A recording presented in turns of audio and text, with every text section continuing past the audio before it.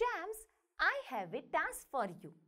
You have to observe the moon from one full moon day to the next.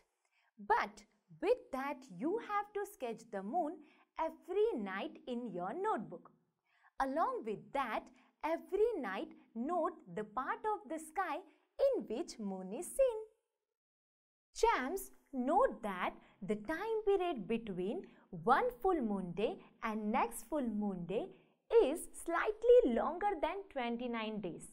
In many calendar, this period is known as a month. But learning this concept made me more curious about why this phases of moon occurs. Do you want to know? As we already studied in chapter number 16 that the moon does not produce its own light.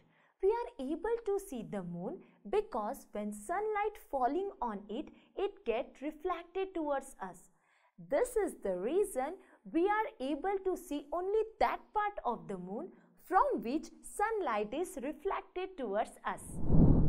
Let's do an activity to understand this concept clearly. Champs, you have to take a big ball like this.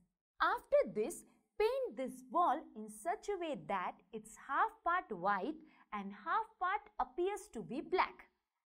Now, go to the playground with two of your friends. After this, in this playground, you have to draw a circle of radius about 2 meters, like this. Champs, divide this circle in 8 equal parts, same as shown here. Champs, you know what? After this, tell one of your friend to stand at the center of the circle. After this, tell to your another friend to hold this ball at different position of the circle, as you can see here. If it is morning time, then the ball should kept towards the east. If it is afternoon time, then ball should kept toward the west. After this, tell to your friend when she is standing at the center of the circle, observe carefully the visible white portion of the ball. After this, tell her just draw all the shapes at different points of the circle. As you can see here, the moon appears different at different position in its orbit.